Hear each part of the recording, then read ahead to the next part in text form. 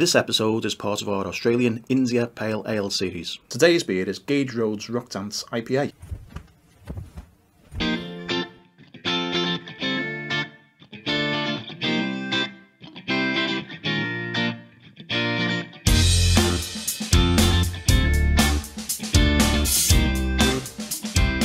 Hello from Beer Australia Reviews, and today we will be sampling, tasting and reviewing some Gage Roads Rock Dance IPA. Now, Gage Roads is actually possibly the closest brewery to where I live. It's just the other side of the river from where I am. It's also one of my favourite beers to have. I often will get their beer which is called Single Fin, which they call a summer ale, which is like a lager type beer. That's available in lots of different places around Perth. It's on draft in lots of different places. The good thing about the Single Fin as well is it's available at the football stadium, so whenever I go and watch Perth Glory play, I will always have a Single Fin at half time. You know you're getting a decent beer when you have a Gage Roads Single Fin. This is, though, the first time that I've tried any of the other Gage Roads beers, because literally I've only ever had the Single Fin before. I like the Single Fin. I always seek it out. If it's on draft, I will have a pint of that because it's always good quality. You know what you're getting. Let's see if their IPAs are as good as their summer ales. Now, from the website it says this one has tangerine, stone fruit and resin with a hop trifecta, 3 different hops, Idaho 7, Citra and Azaka. It also says it has rounded malts with firm bitterness and it's 6.5 ABV. Now, I do have a big complaint about this beer, Mr. Rhodes, if I can call you Gage. The can is too small. It's a 330ml can. You need to make bigger cans. Anyways,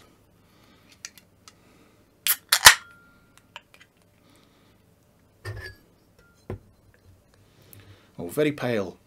So this is definitely a West Coast IPA as well. It's pouring clear, very pale in colour. It does have a little bit of sediment in there. It's not completely clear.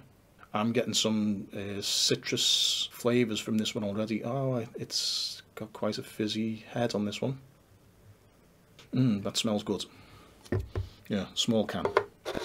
So despite the fact it says it's a West Coast clear IPA, that's actually a little bit cloudy. It's got a firmish type of large bubble head. That is going down now, but I'm definitely getting citrus from this, so it's always a good sign when you open the can, start to pour it out, and you immediately get citrus from the drink itself. Okay, so let's give this one a try. So it's a light citrus. It's not like huge amounts of...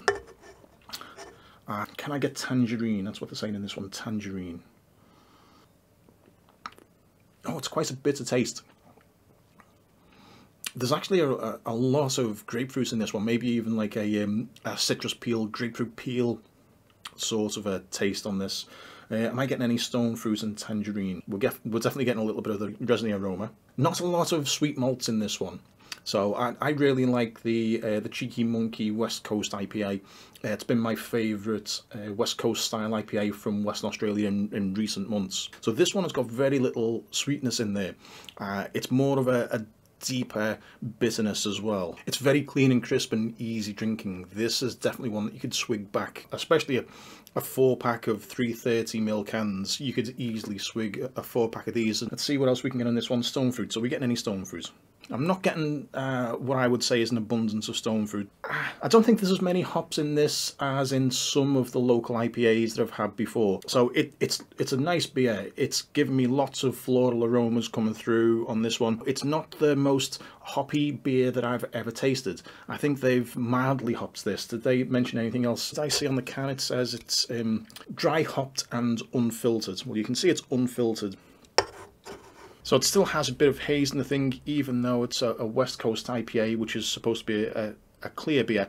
If it's unfiltered and it's gone into the can with like a little bit of the yeast sediment in and a little bit of the hop sediment, I'm all for that, because it makes it into a fresher tasting, nicer beer. I think that's my overall impression of this beer. Is it's really fresh, it's easy to drink, it disappears down really quick. It's not the most complex, it doesn't have the most floral aromas of any IPA that I've had recently, it doesn't have the biggest hit of malt, but it's just an overall nice beer. It's the thing with all of the Gage Roads, or sorry, with the other Gage Road beer that I've tried, the Single Fin, it's a nice beer. It's an easy drinking beer. It's a beer that you drink when you are watching the football, one of those sorts of beers. So head's gone down quite a lot right now, but it's looks good in the glass. There's quite a lot of bitterness now at the back.